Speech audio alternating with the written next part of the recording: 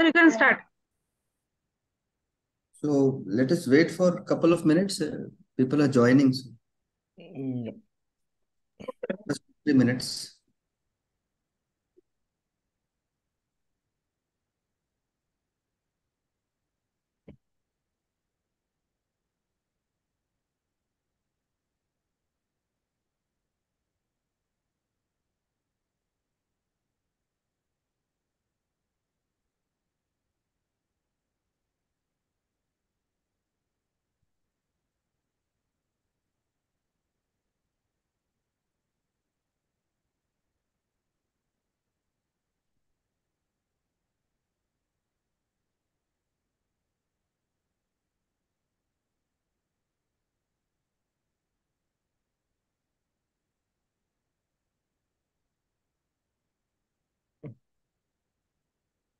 I think we can start, sir. It's an 8:31, couple of minutes.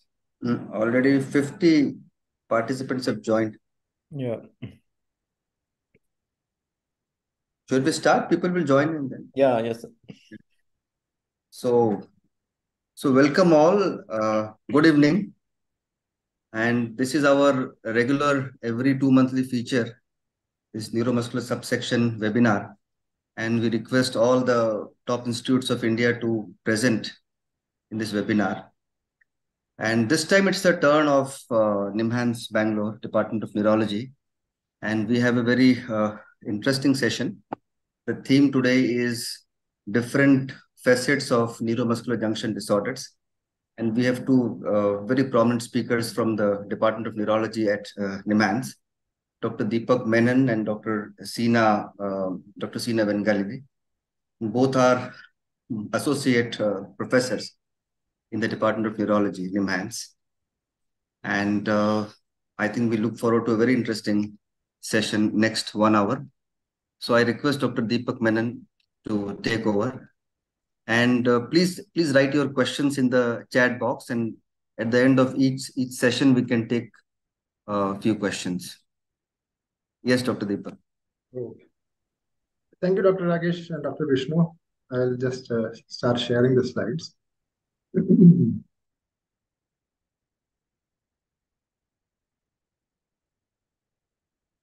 Okay, hope my slides are visible. Yes. Yes, okay, great. Okay.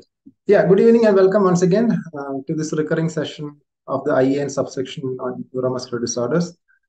So this is NIMHAN's turn to be playing the host, and we are really proud and happy to be having this chance.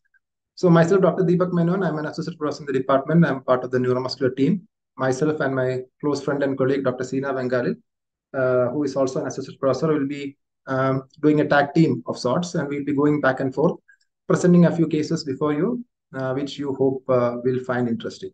Unfortunately, our chief and mentor, Dr. Professor Nalini Madam, may not be able to join this time. She sends her regards. We will really miss her inputs and her pearls of wisdom, but she has handpicked these cases and hope you will find these cases interesting. So with this brief intro, I will go to my first case.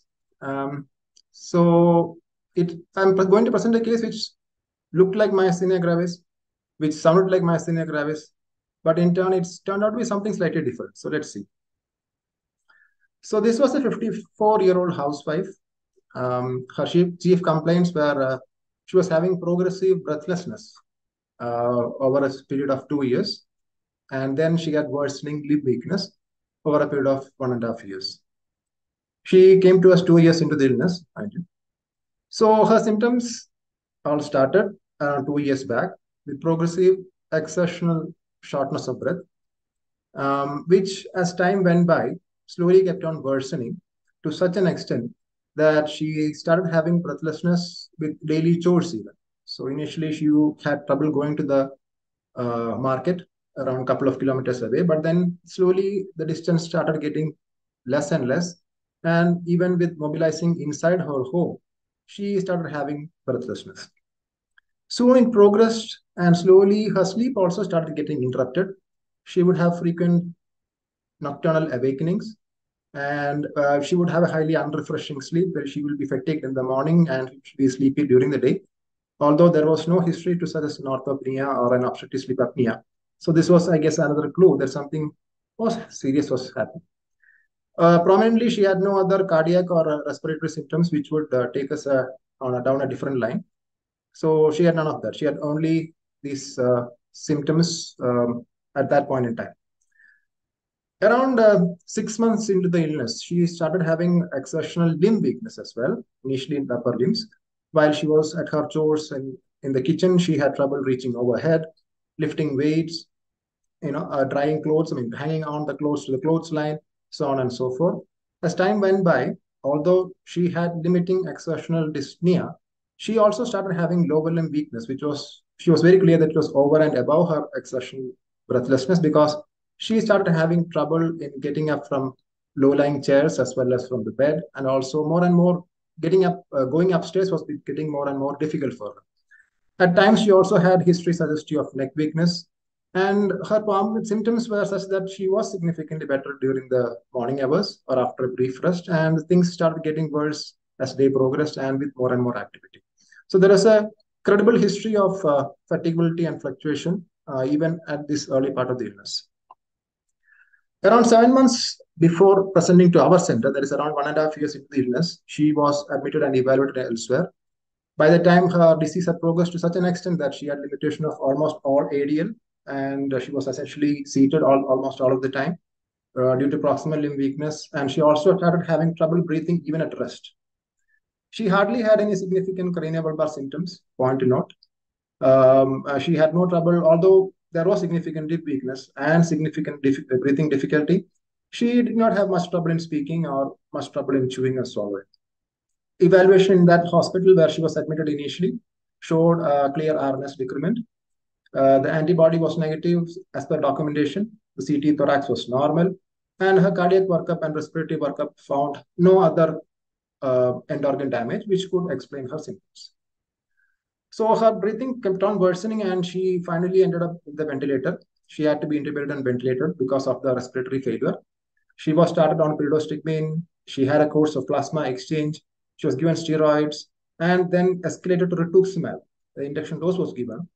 With all of this, she had a marginal improvement. It was documented that she had some improvement, but patient and family was skeptical. They felt maybe a slight improvement, but nothing of note. And then, since she could not be weaned off the ventilator, she had a tracheostomy done, and then she was on BiPAP from that point in time onwards. And 2 years into the illness, she presented to LIMHANS, needing assistance for all ADL. She was continuously on BiPAP, and she was in a quite a miserable condition. And there was no relevant family history. We retook the history all over again, and there was no relevant family history that she could come up with. So proceeding with the examination, she was although she was in quite a lot of distress, she was well oriented and alert. Her higher mental function was normal. There was no significant feature to suggest ongoing hypercarbia or hypoxia, at least from neurological perspective. She had a tracheostomy tube in situ, and she was on constant BiPAP. We tried taking her off the BiPAP just to see how worse things were, and she would immediately have trouble breathing, and she had to be connected back to the BiPAP. She would become tachypneic, and the SBC was hardly nothing of note, just 4. Her examination, there was no ptosis. Her extra-ocular movements were full in all directions. Her papillary reactions were fairly brisk, nothing of significance. She, however, had a bilateral element facial palsy. The palatal movements is slightly on a sluggish side. Tongue was notably normal. There was no atrophy. And the power charting is what I hope you can see here. Almost all the muscles were weak. As you can see, the proximal muscles will be slightly more affected than the distal muscles. And the fluctuation and fatigability was quite prominent. She could hardly hold up her arms for a period of few seconds. There were no wasting of muscles. There were no fasciculations. There were no UMN signs. The reflexes were well preserved. Sensory and nervous system examination was normal. So to summarize, we had a 54-year-old lady, apparently 2-year history of illness, which gradually worsening breathlessness, which was initially with exertion, went on to become even at rest, with history of hypercarbia. And she also had progressive fatigable limb weakness, but prominently craniobulbar symptoms were absent, autonomic symptoms were not there, she did not have any wasting, and there was no family history. So at this time, maybe I can take a pause or I can go on because we are within time. So I guess we can go on. So possibilities I think most of us would be thinking of a neuromuscular junction disorder. And of course, the theme of today's talk is also NMJ. So I guess neuromuscular junction disorder seem to be on the top of our list.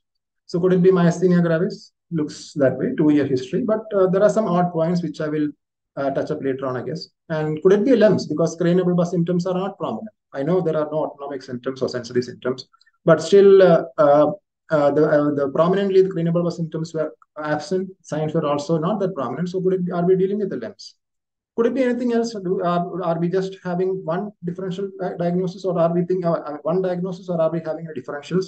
We always can think of a myopathy because patient, as we saw, started with a pretty significant cardiorespiratory symptoms. So could it be Pompe's? Could it be an inflammatory myopathy? Could it be a metabolic myopathy? And last but not the least, we cannot forget an Andrew-Hansel disease. Time to time, we get thrown these curveballs where we see patients having onset as significant diaphragmatic palsy. We even recently had a patient who had onset of Andrew-Hansel disease or ALS as breathing difficulty. It's not unknown. So could it be an Andrew-Hansel disease? Because she never had any remittance of syndrome. The symptoms were kept on adding up, and she finally become a BiPAP dependent. So that could be dealing with an Andrew-Hansel disease. So these were the possibilities. Maybe we can have generate a few discussion later on as well, time permitting. So proceeding with the investigation. So already, as I mentioned, an RNS was done from outside. We, of course, repeated the RNS. Before that, the NCS was essentially normal. The CMAP amplitudes were normal. There was no low CMAPs or an improvement with short exercise. There were no double CMAPs. And as you can see here, there was significant decrement. And you can even see if you observe very carefully, you can see the U-shaped recovery towards the end of the simulation. The antibodies we did, again, it was negative. CT thorax was normal. Serum creatine kinase was normal. ECG and echo was non-contributory. The myositis panel was negative, and there was no evidence apparently for a metabolic myopathy.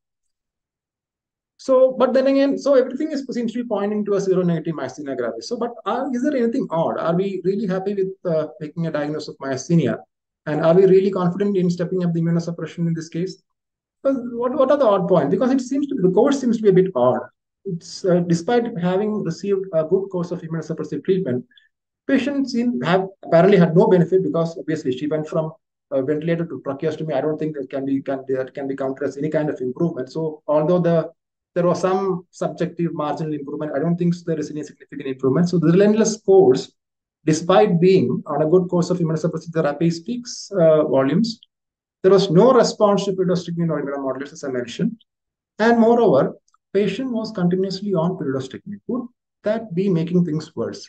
So these were the thought process at that time, initially, when we were working up the patient. And we reviewed the history. Obviously, we reviewed the history from day one, just for dramatic effect. I'm saying this right now, but we obviously reviewed the history at the time of initial admission itself. And going back, so this now made things more clear. So it's not just a 2-year history. So this was a much longer lasting illness. She was never athletic during childhood. She could never run or play or jump as well as her peers. She was always slightly lagging behind. And her husband of 32 years recollects that she was also not that active. She would used to get fatigued easily with minimal exertion. And she also had some difficulty in climbing stairs. Observers used to mention that she used to push herself off the stairs at times. So with this background, so we now, there's a shift of our diagnostic listing. So we were thinking of a myasthenia gravis or an acquired cause. But now that the disease illness is clearly larger than what we initially suspected, and the fact that there was hardly any improvement with any immunomodulator therapy, and also to add on to that, could pyridostigmine be a reason for her worsening? So with this background, we did a genetic testing, and lo and behold, we found a compound heterozygous mutation in the COLQ gene. Things moved on rapidly from that point in time. We took her off pyridostigmine. Even before the genetic testing, actually, we took her off pyridostigmine. We started her on fluoxetine and salbutamol, and the improvement was remarkable. Within a period of 5 to 7 days, she got practically completely off BiPAP. And by day 20, she required only a few hours on BiPAP. And by day 90, she was completely off BiPAP. Tracheostomy was closed, and she became independent for all ADL. The improvement was really remarkable. We could see it in front of our eyes, patient improving day by day.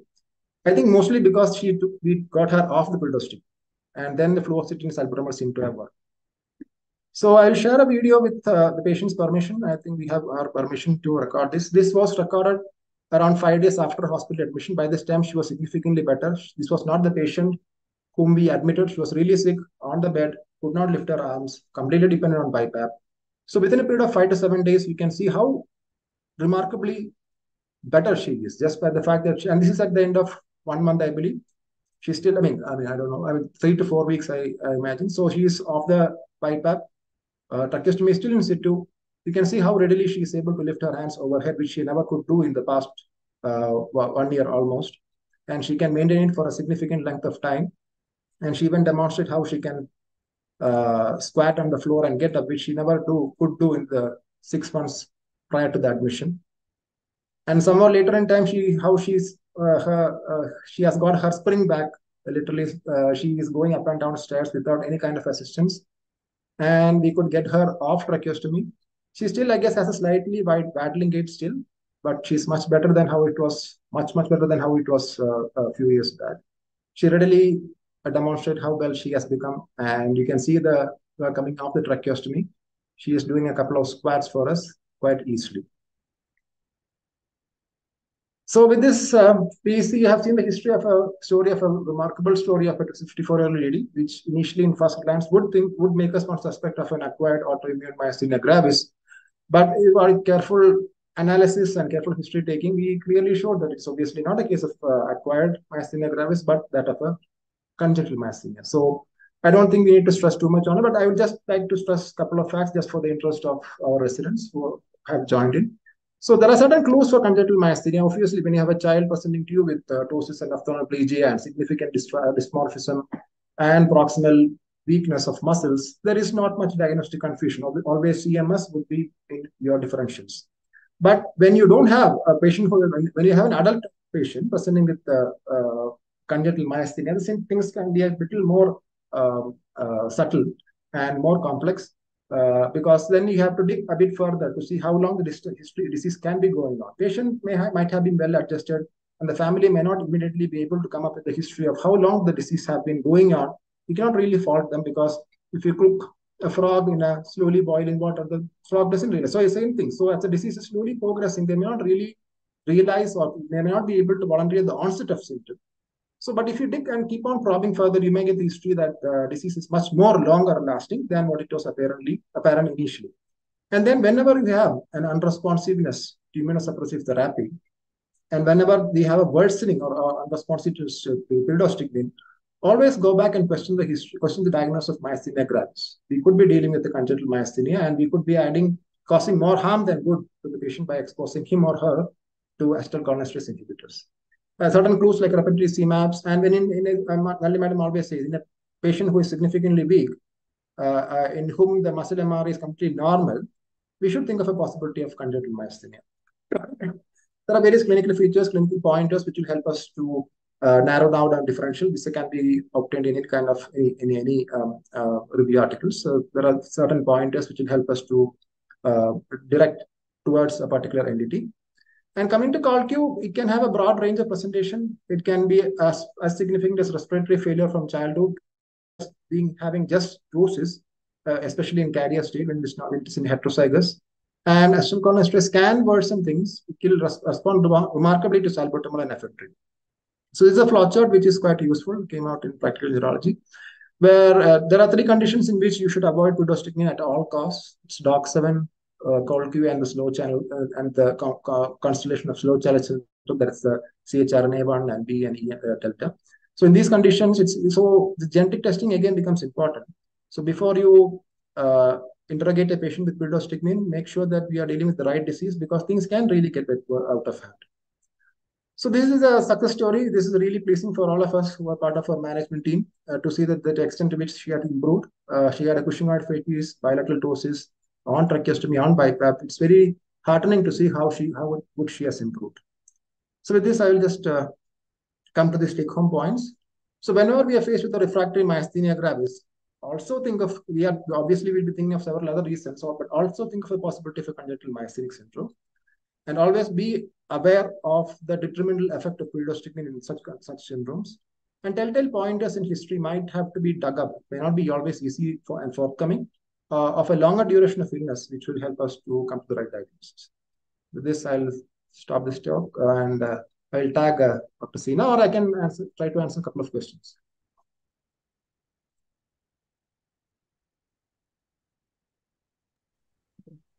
Thank you, Deepak. It was a very interesting case. I mean, it's as a clinician, it's very heartening to see, some patient which is so sick suddenly Excellent getting case. after all, that's I mean, for decades ago, neurologists were accused of giving just B complex and steroids.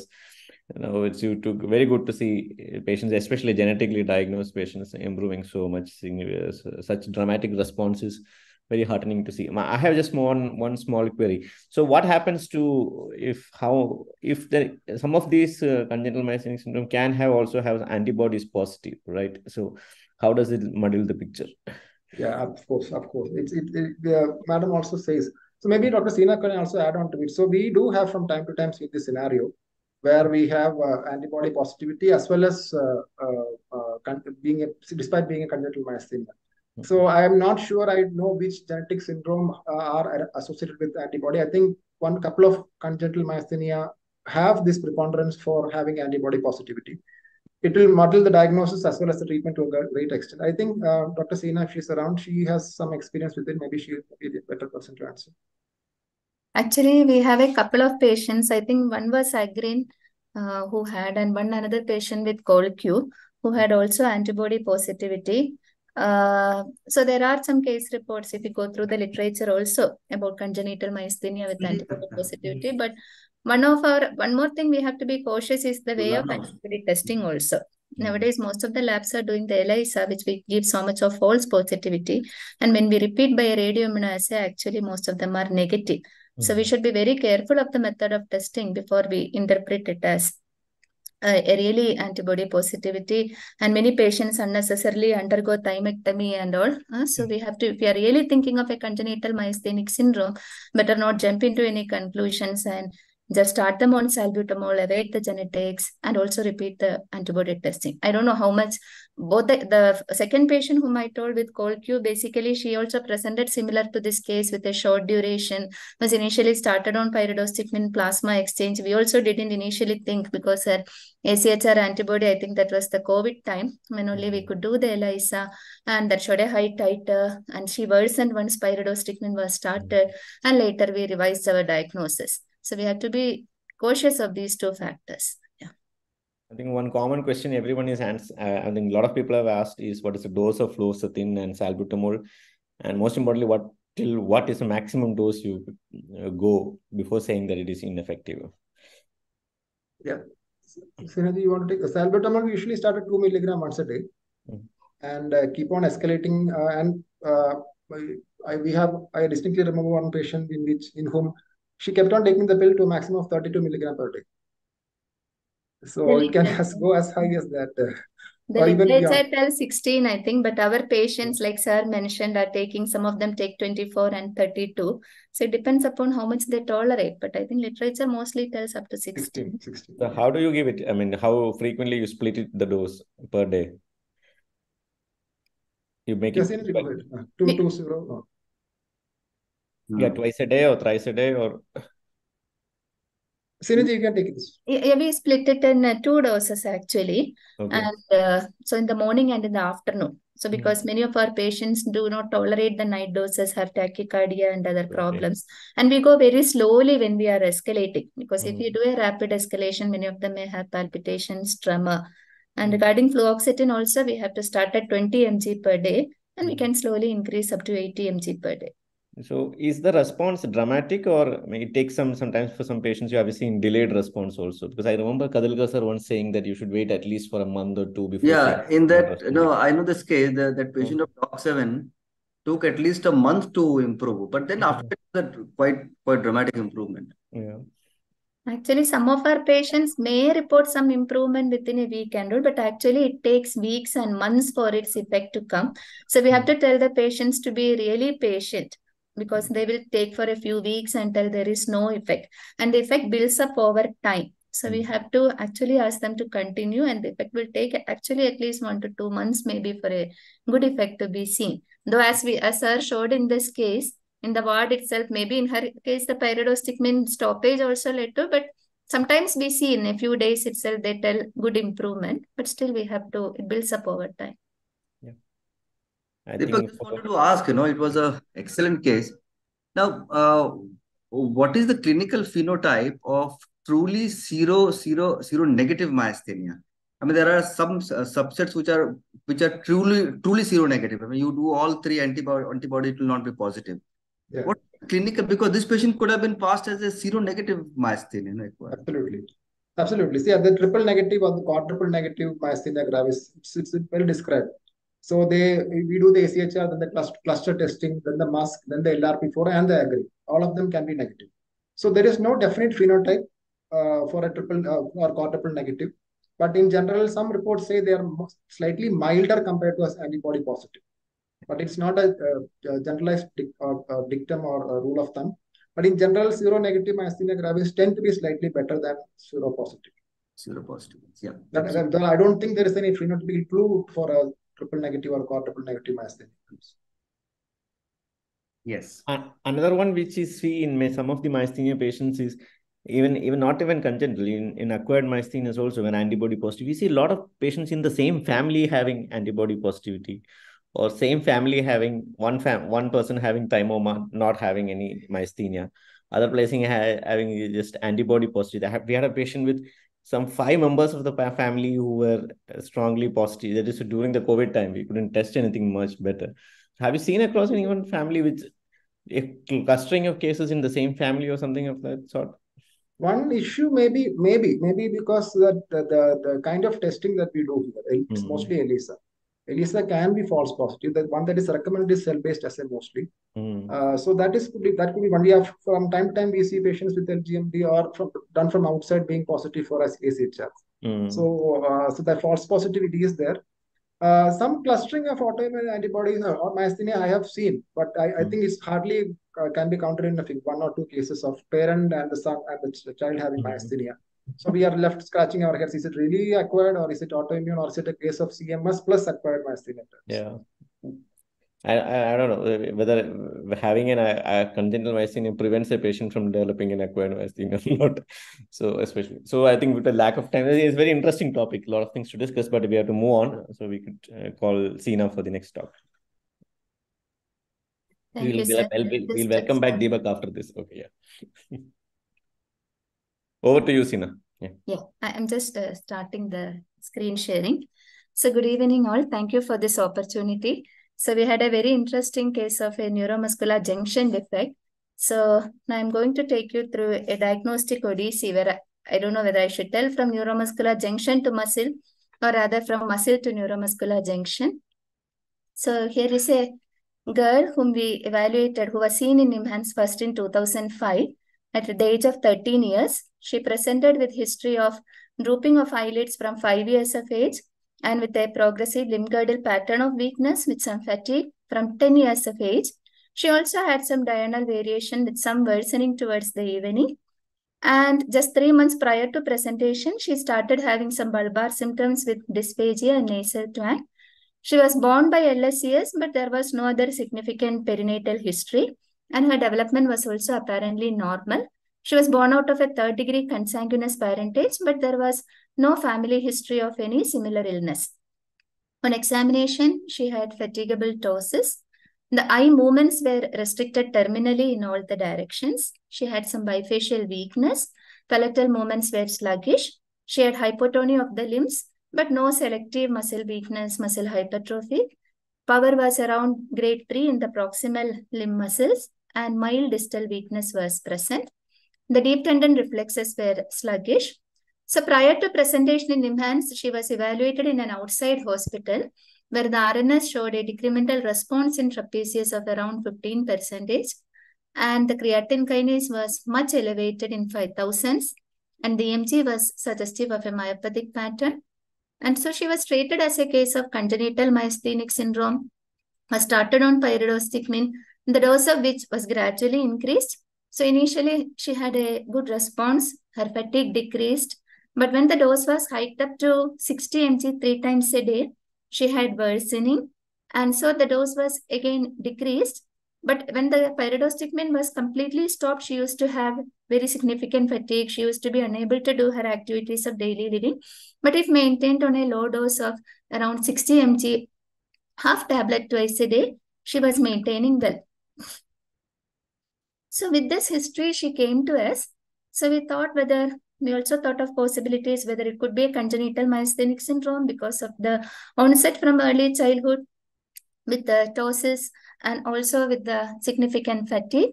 Other possibilities thought were like mitochondrial cytopathies, or is there any possibility of congenital myopathy, but CK was much elevated, like in thousands, or any possibility of any metabolic disorders like Pompe or any other metabolic myopathies. So the evaluation done in NIMHAN showed a very high CK of about 7,000. Ammonia and lactate were elevated. The RNS was negative. Neostigmine test was negative. AChR antibody was negative. And the muscle biopsy, which was done outside, was reported as showing neurogenic atrophy. She was also found to have some hypothyroidism during evaluation and was started on thyroxine, following which there was mild improvement in her muscle weakness and fatigue.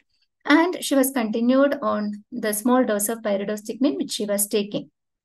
So these are her photos and videos. As you can see in the upper panel, she is having an asymmetrical ptosis, right more than left. And also there is terminal gaze restrictions. And you can see that she has mild facial weakness, difficulty in burying the eyelashes, as well as blowing out the cheeks well. So in this video, which you can see, you can find that the patient is having asymmetrical ptosis, and also that the right eye is deviated outward. She is also having fatigability. The ptosis is gradually worsening as she is keeping on looking. And in the second video, you can see that her eye movements are slightly slow, and also she is having terminally mild restriction of the eye movement in the horizontal gaze. And in the third video, you can see that the patient has ptosis, as well as she is having limb fatigue. So you can find that at the end of around 20 to 30 seconds, she is unable to hold up the arm abducted, and she has significant limb fatigue. So further testing of this patient, in 2016, she had underwent a targeted panel for CMS from an outside hospital, which was negative. In 2018, she had undergone a whole mitochondrial genome sequencing, which was again negative. And in 2019, a clinical exome, which was done in outside lab, as well as which was done on a project basis from abroad, which also showed a heterozygous variant, a duplication in the DOC7. So a single variant, it was reported as of uncertain significance. So we also couldn't proceed any further at that point of time. So we just continued her on pyridostigmine, asked her to take salbutamol, but she was lost for follow-up for some time, and I think she didn't take salbutamol. So when we were stuck up with this patient with these findings, which I initially mentioned, we had two other patients who had similar presentation. Both were men.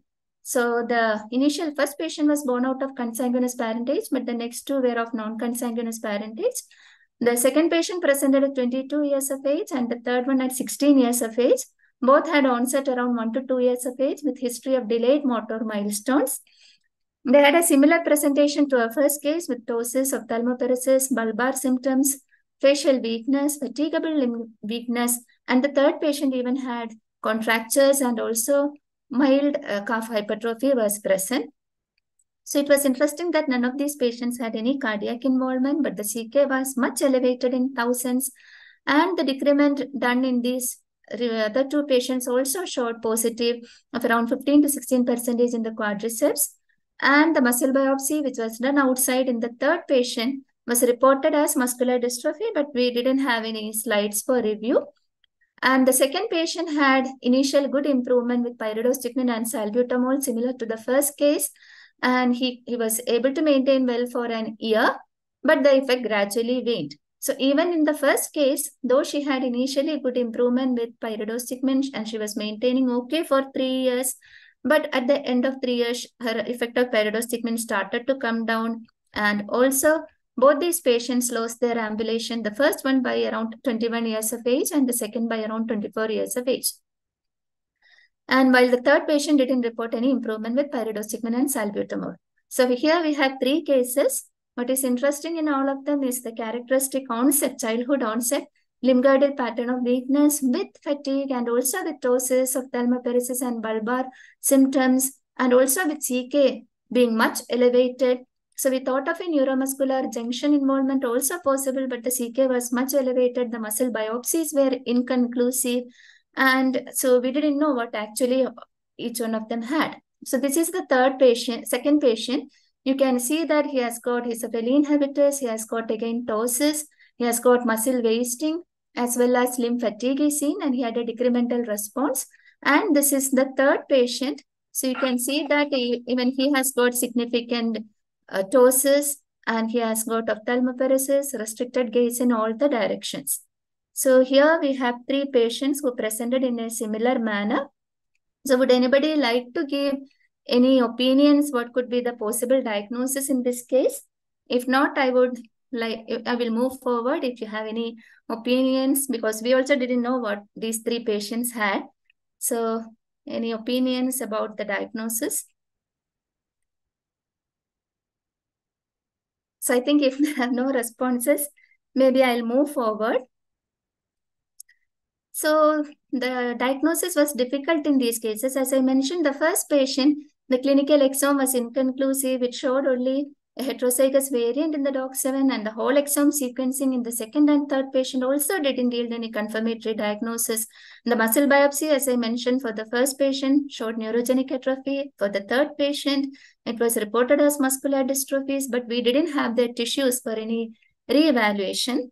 So at the same time, our geneticist had reanalyzed the raw data of these patients, and he had found a mutation in the intron 5, a spliced mutation in the intron 5 of the desmin gene, which was homozygous, but it was reported as uncertain significance because of lack of other literature correlation and the phenotypic presentation with fatigue and limb-girdle pattern of weakness, with predominant fatigue and neuromuscular junction defect also being suspected, showing significant decrement also.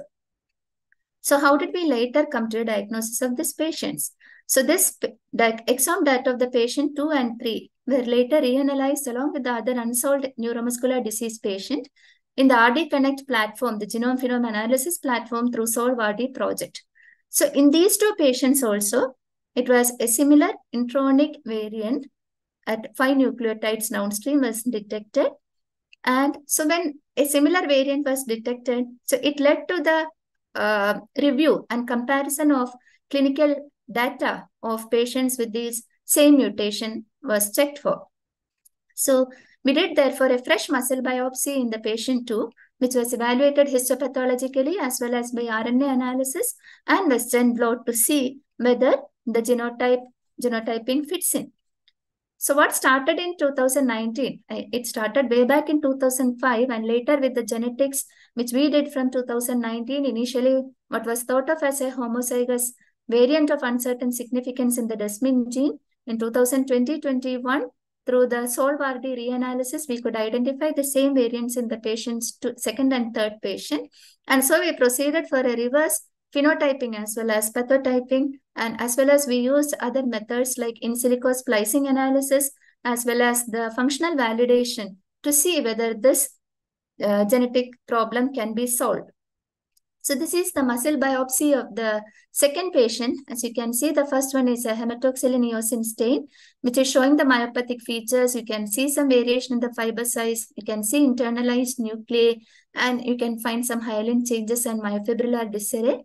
This is the NADS stain, which is showing the presence of hypo as well as hyperstained areas, which are suggestive of myofibrillar disarray. This is MGT stain, which is showing the presence of some rimmed vacuoles, internalized nuclei. And also this is the desmin immunostaining, which was showing the absent staining in the sarcoplasm with some subsarcolemmal aggregates, which are seen showing a partial loss of desmin. So what did we do further? So we did an in silico splicing analysis. So this particular variation in the intron 5 was predicted by the splicing site prediction tools to disrupt the canonical donor splicing site.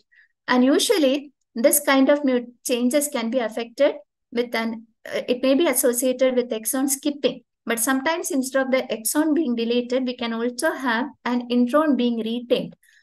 So in this particular case, so the intron 5 retention may have happened. It was which can result in incorporation of a premature stop codon, resulting in the incorporation of 27 new amino acids between the exon 5 and 6, but resulting in a truncated protein, and the last 4 exons are lost.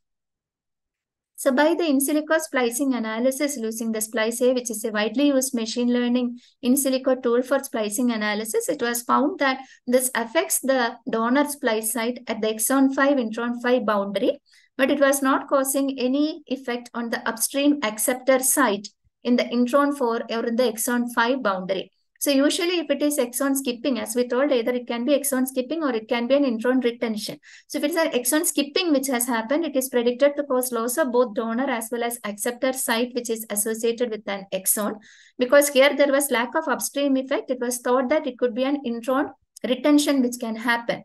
And it can be leaky splice site effect which can cause a variable phenotype presentation as well as partial desmin expression which can cause a milder phenotype as well as variable phenotypic presentation. So we did the RT-PCR as well as the Western blot using the muscle tissue from the second patient to confirm this defect. So this is the RT-PCR of the muscle RNA from the patient 2. So here we have got 3 primers, the exon 3 to 8, 4 to 8 and 3 to 4. So between this 3 to 4, we can find that the patient as well as that of the control, the human myoblast control, we can find that there is normal staining and single band which is seen. Whereas between exon 3 to 8 and 4 to 8, we can find that whereas the patient has got 2 faint bands, the normal control has got a single properly stained band. These 2 faint bands are corresponding to one with the normal transcript which is reduced in expression, and the other one is the abnormal transcript which is of a longer one with a intron retention. So this shows that this is a leaky splice site with intron retention resulting in partial desmin expression. There is nonsense mediated decay and there is partial loss of desmin in the muscle biopsy, and this is associated with a milder phenotype. So we did the nested PCR as well as the Western blot also. So in this nested PCR, we can see that with this primer for exon 4 to 7, we can find again this black arrow, which is showing the abnormal transcript with the full inclusion of the full intron 5. And in the Western blot, compared with the control, we can see that the desmin expression is reduced. The normal desmin expression is reduced in the patient 2. So finally, so with these various methods of RT-PCR, the muscle histopathology, as well as the Western blotting, we could correlate the genetic change which we identified as causative of the disease process. And so what was labeled as a variant of uncertain significance was now labeled as a likely pathogenic variant. So coming to a brief discussion about the desminopathies. So desminopathies, as we all know, have a highly variable spectrum. So it can present with only skeletal myopathy, cardiomyopathy, or rarely as a congenital myasthenic syndrome-like presentation with a neuromuscular junction defect. Predominantly, they cause autosomal dominant, associated with autosomal dominant inheritance and desmin positive aggregates. And also, but recessive phenotypes are rare and it can be associated with the loss of desmin. So neuromuscular junction involvement has been reported rarely and also especially with recessive desmin null phenotype. Though more than 120 mutations have been described, the CMS kind of presentation has been described previously only 2 patients, but here we are reporting 3 patients from South India who were found to have this homozygous intronic desmin mutation with a unique phenotype of myopathy, myofibrillar myopathy, and overlapping with the congenital myasthenic syndrome kind. So desmin, what is its role? So it has a very important, it's an important intermediate filament protein. It has a very important role in the maintenance of the myofibrillar network. As you can see, this desmin, it is connecting between the sarcolemma, the nucleus, the mitochondria, etc. So it has very important role interlinking these structures. It has varied functional role in myogenesis.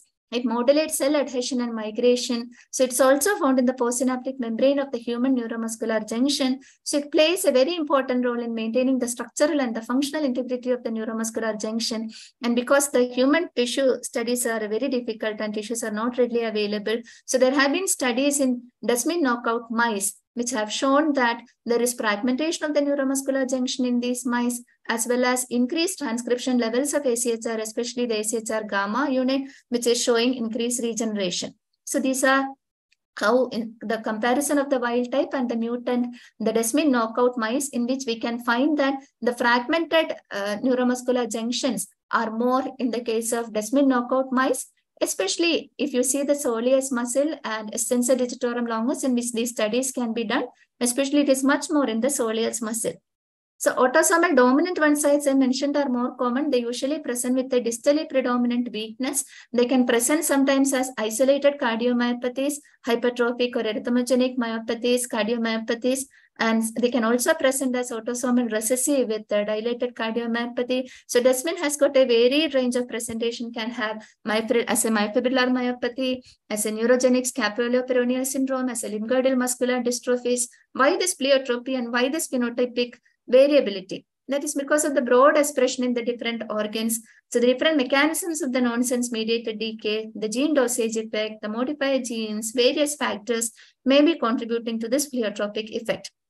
So, but what about the recessive ones? The autosomal dominant have a later onset, whereas the recessive ones are rare and they present early, but can have a variable onset from infancy to adult. And the limb weakness can also be variable. They can be proximodistal. Cardiac involvement can be there in 40 to 45%, but the disease progression may be more rapid and they have an early death from cardiorespiratory complications. But despite Desmin being implicated in the maintenance of the neuromuscular junction, so the clinical involvement, which is suggestive like a fatigue and neuromuscular junction defects, has not been reported much in autosomal dominant Desminopathies. So these are the various Desmin mutations which have been identified. So Desmin has got an alpha helical rod structure. So as we can see, for alpha helical rod structure with 3 linkers in between and a head and a tail. And so here actually most of these mutations are affecting mainly the 2B coil, and we can find so each of these mutations which cause particular manifestations like dilated cardiomyopathy, hypertrophic cardiomyopathy, all these are labeled in different colors. So you can see in the more common ones, it can be more of dilated cardiomyopathies or myofibrillar myopathies, or sometimes as Desminopathy related mutations. So there is a wide variety of presentation which they can have. So there have been only one paper which reported a similar presentation like in our case, that was by Dermas et al. So he reported 2 cousins with myopathy CMS phenotype. So this was one of the patients who was having a decremental response of around 14% in ADM, APB, etc. You can see that he also has got ptosis of thalmoparesis, elongated face, and also the significant bifacial weakness, scoliosis. You can see the contractures which are seen, the lean habitus. And also, however, this patient later developed hypertrophic cardiomyopathy and respiratory involvement, and he expired at the age of 17 years. Whereas his cousin, who was reported, was maintaining well on salbutamol, was maintaining better on salbutamol therapy without any evidence of cardiomyopathy. And however, the genetic mutation in these patients were different from that was seen in our case. It was a duplication in the exon 1. So these are the muscle biopsies from these 2 patients, which shows the presence of the dysmorphic internal nuclei in the hematocell and the MGT stains. And also we can find very internalized nuclei, as well as this is the Desmin staining, which is showing the absent staining in the patients as compared to that of the controls. And these are the electron microscopic pictures, which are showing the disorganization of the myofibrillar filaments. And also here we can find the autophagic vacuoles, as well as abnormal branch mitochondria, which can be seen. So recessive Desminopathies, as I told, are very rare, present as a severe early onset myopathy. But here we present a recessive form with milder phenotype in 3 unrelated patients from southern India. The characteristic feature being childhood onset, gradual progression, fatigable limb girdle weakness, ptosis, bulbar involvement, and the highlight was absence of cardiac involvement also, as majority of these Desminopathies can have cardiac involvement. The CK was much elevated in thousands, and the RNS showed significant decrement in all these cases. and the clinical improvement was noted initially, at least temporarily, with pyridostigmine and salbutamol in 2 cases. And all the 3 patients had homozygous substitution in the intron 5, causing a donor splice site defect. And the muscle biopsy was also showing myopathy with myofibrillar disarray, lack of desmin staining. And we confirmed our diagnosis with Western blot as well as the RT-PCR. Western blot showing the reduced desmin, and the RT-PCR showing the presence of 2 transcripts, reduced normal desmin transcript, as well as an abnormal lengthy transcript with inclusion of the intron 5. And the sequencing also confirmed the inclusion of the intron 5 in the longer transcript. So this provides evidence of a leaky splice site mutation, which is causing a partial loss of desmin and resulting in a CMS myopathy overlap phenotype. So this less severe phenotype expands the spectrum of desminopathies.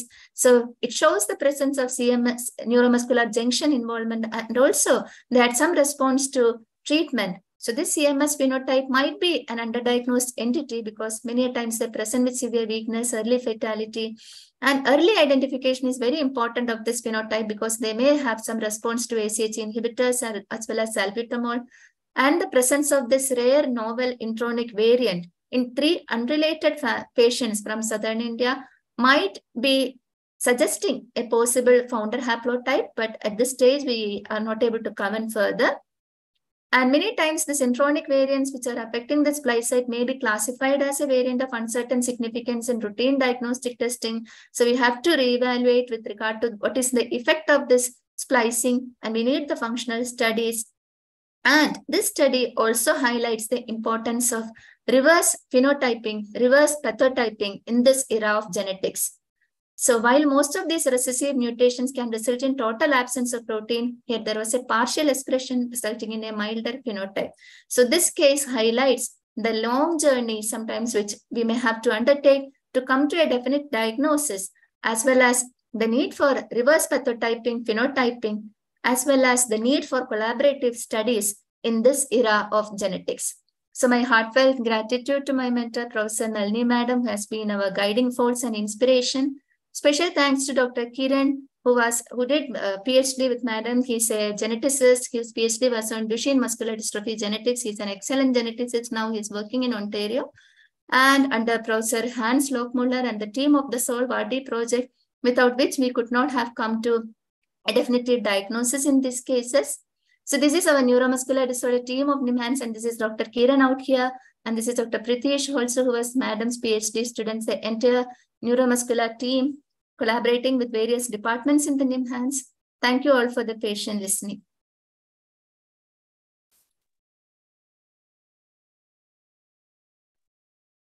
Amazing case, Dr. Sina. So difficult to diagnose, long journey, and you all persisted, and ultimately patient was diagnosed. An excellent case.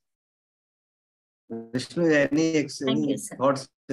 Yeah, I mean, it's a classic case of it's long journey and doing functional validation and finding out a new mutation, and it's a long journey, right?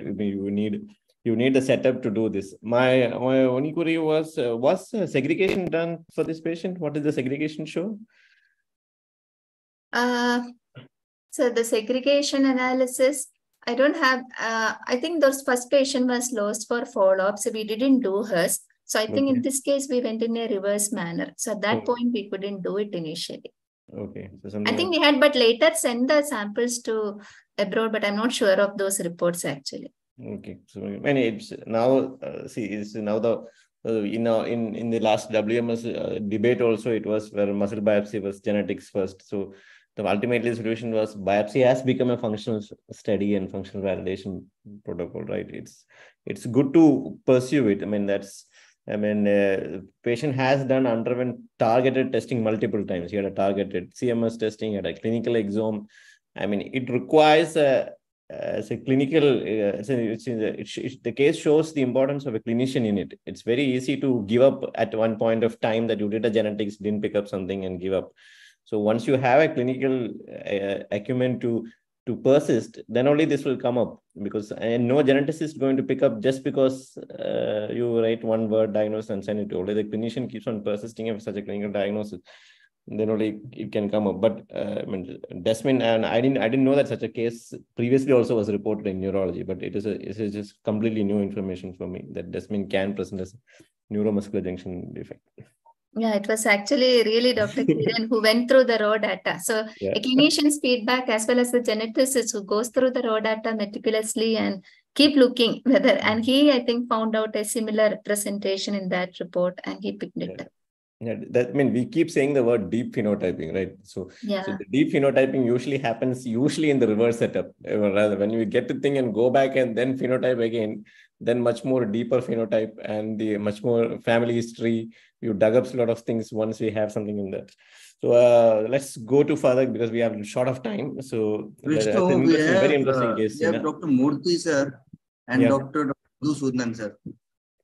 Sir, can we have your comments, sir?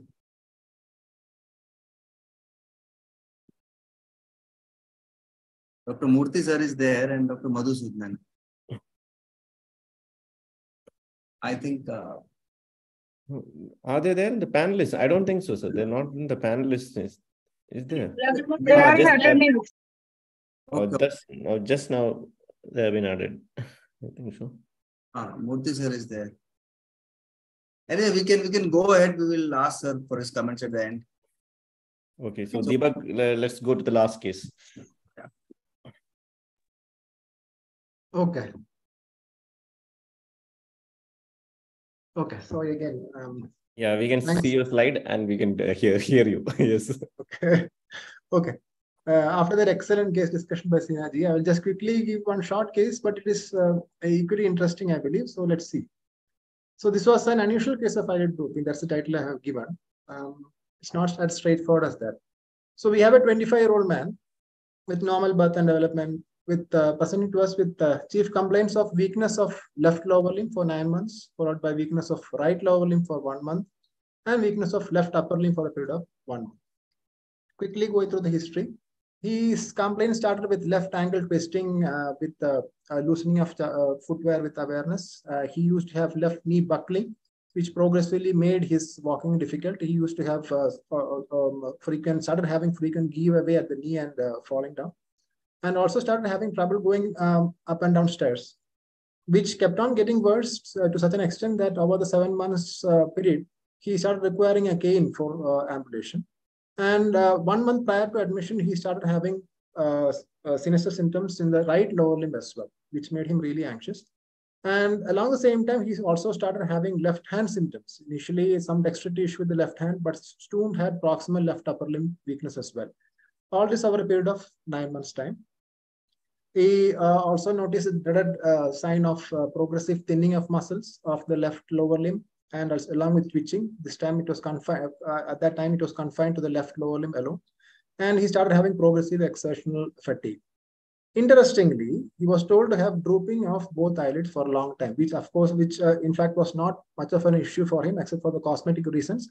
But his friends have been telling him that he has been having drooping of eyelids. But the fact is that it never became that prominent enough to cover his eyes to become a major issue for him. But it was quite evident on interview by looking at his face. And on probing, he told it was there for quite a while, but it was not really a trouble for him.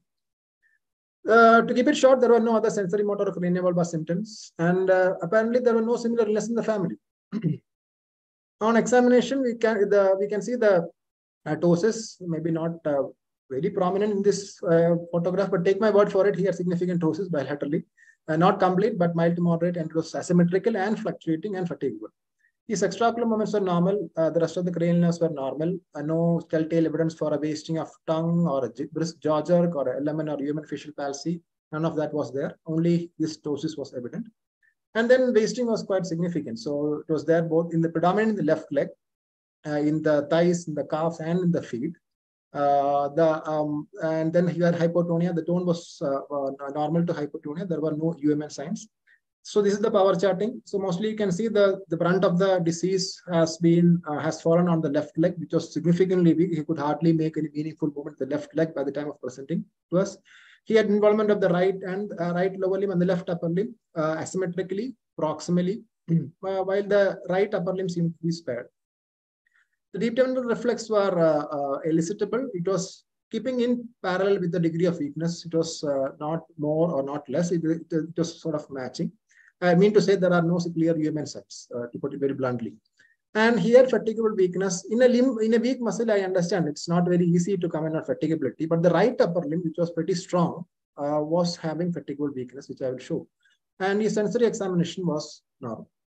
So this is the video which I have intentionally kept a bit dark. Let me see whether I can play. Okay, sorry for that. I'm not going to waste any time. But on the right side, which was 5 out of 5 power, after holding him for just a period of 10 seconds, his hand would slowly drop. And his face was, you could really see the effort that he was putting in try to keep the arm up, which was strong. So that is some clue that there might be some amount of fatigability happening on the right side. Why should it be there? We'll soon unravel. On the left side, the left upper limb was significantly weak. So that kind of fatigability does not make much sense to do a fatigability test on a significantly weak limb. But the other limb was showing fatigability to go along with his fatigable ptosis. And initially the bystander was his brother, but soon one day his mother also came to visit him in the ward. And then we picked up this very interesting point.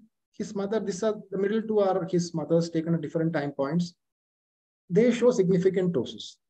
Again, the lady was quite bothered, unbothered. I mean, she doesn't mind much about that. Is how she has been for a long time.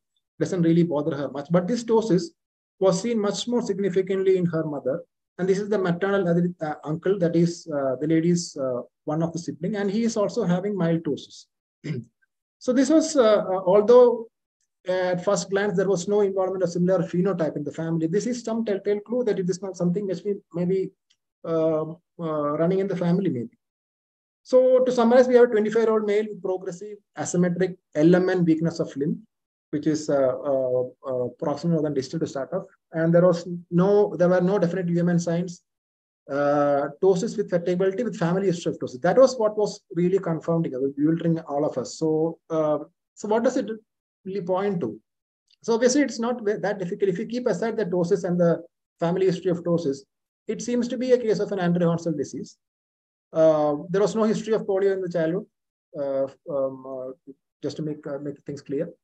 The Andrew-Hansel disease seems to be the first in the list, and a remote possibility of MMCB can be considered at least theoretically, but the fact is it started in the lower limb. This is keeping aside the ptosis. But the thing is, what about the fatigable ptosis and the family history of ptosis? How do you fit that into the whole picture? So thinking from the other end, so are we dealing with some kind of myasthenia gravis? So we have seen patients with myasthenia having weakness, wasting distally. But this kind of wasting and weakness seem to be quite profound. So that's another point. So could it be some congenital myasthenia, like earlier we saw certain congenital myasthenia, like slow channel syndromes can have distal weakness, like finger extensor weakness can be there.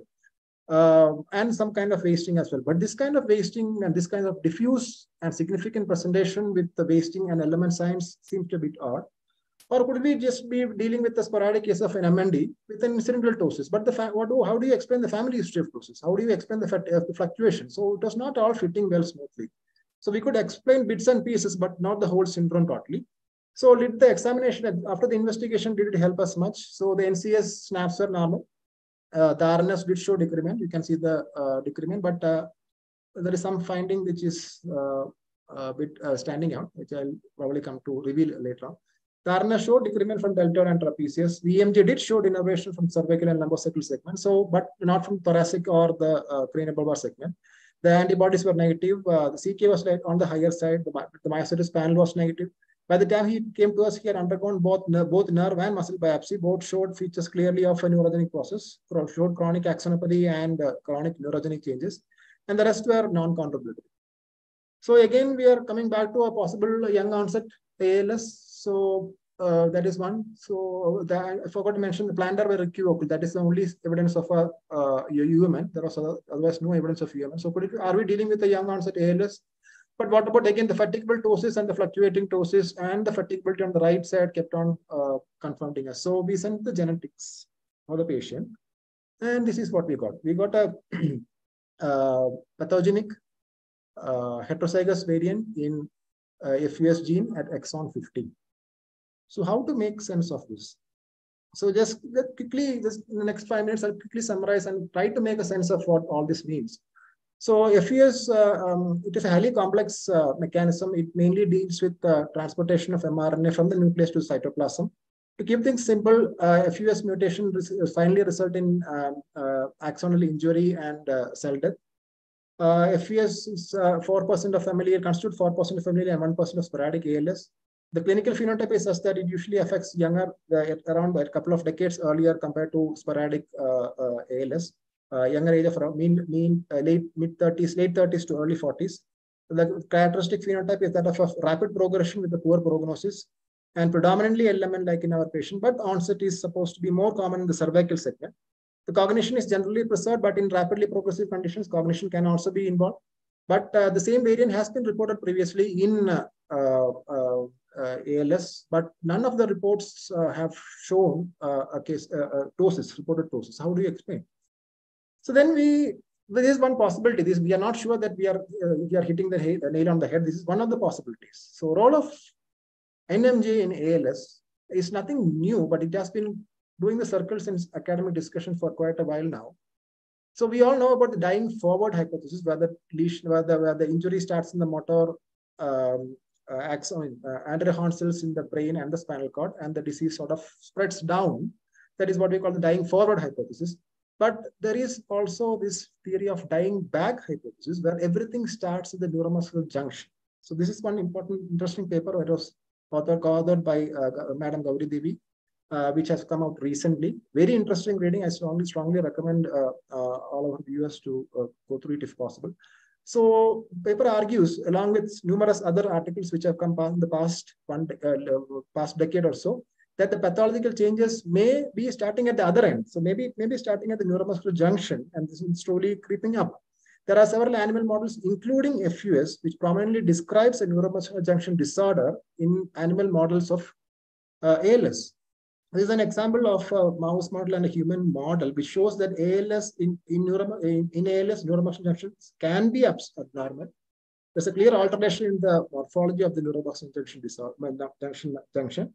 And it's postulated that the neuromuscular junctions can start in the degeneration start in the NMJ and then goes to the axon and then to the motor neuron, and can sort of creep up back rather than above downwards. So coming back to our patient, we were not really sure. So this is one possibility we are thinking, because on the fact is the patient has got an FUS ALS. And the fact is that he has got a fluctuating ptosis which runs in the family. So how do we, this is one postulate we have tried to explain, but I'm not sure. We are all welcome to contribute. So he was started on, he had always received a course of steroid from outside with no improvement. He was tried on pildostectin and salbutamol with hardly any significant improvement.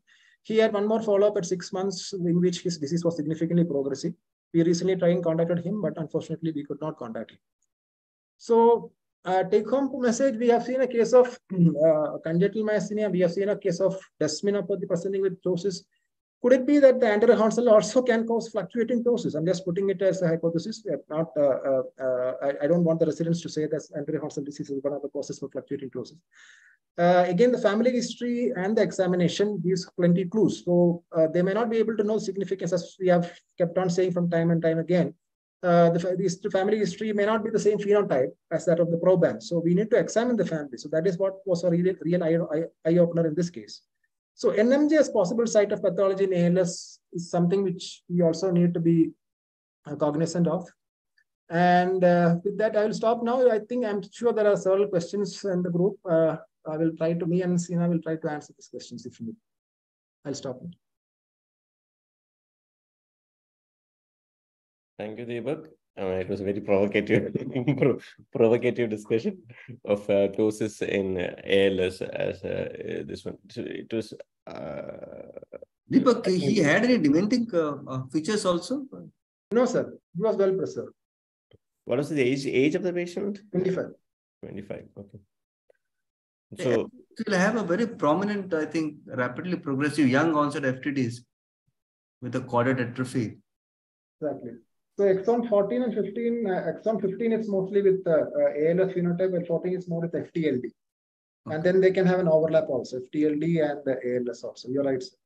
But in this patient, our patient was cognitively well preserved. Couldn't this be a double trouble? Yeah, so tell me, spell it out more. So what kind of double are you talking about? You have ALS, then?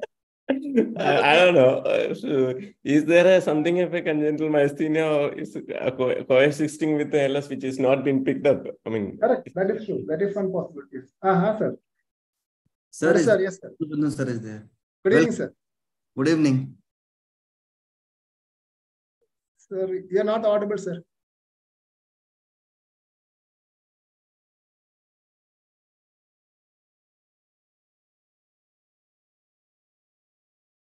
I think, sir, you are mute, I think. I mean, we can't hear you. It's unmute. In fact, it shows. Yeah, we can hear now. We can hear.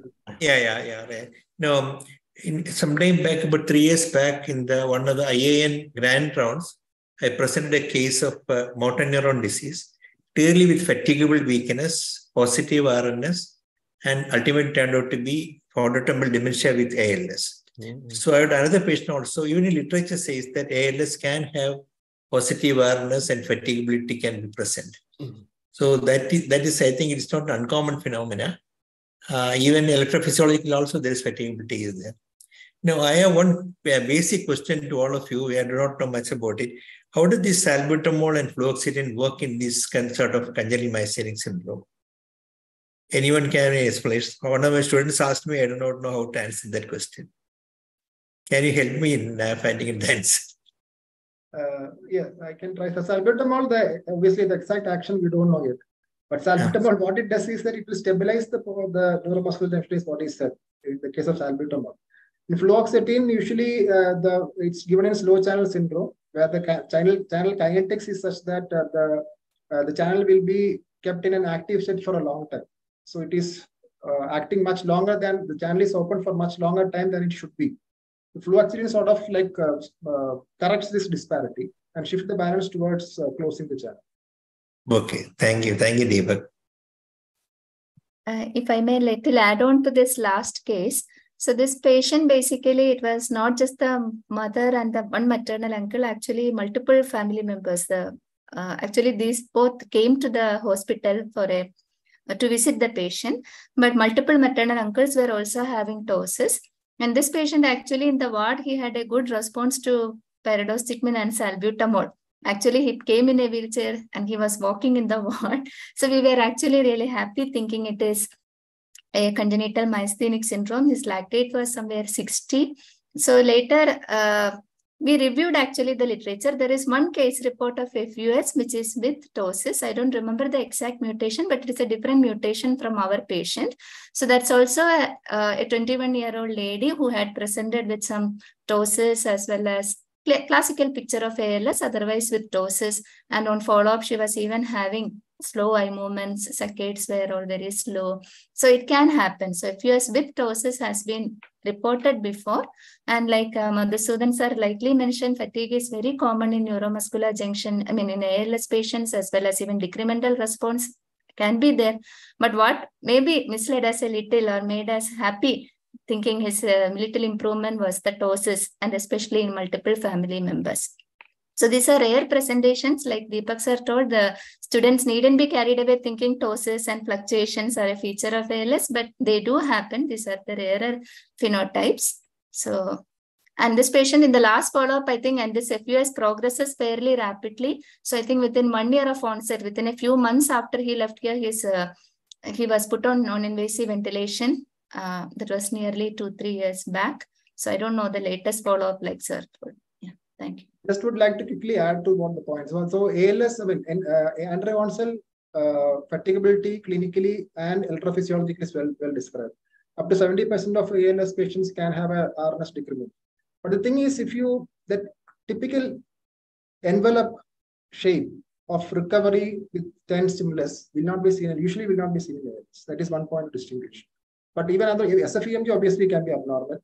I think it was there in your RNST which you showed also, no? I think it was not a typical U. It was not a typical U. That was what I was trying. So that typical U, where it recovers towards the end of stimulus, is typical of neuromuscular. While in case of muscle or an anterior onset, the typical U will not be seen.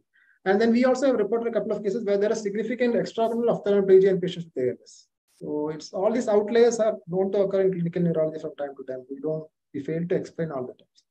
Deepak, in that need not necessarily be ophthalmoplegia. Those patients can have gaze palsy also.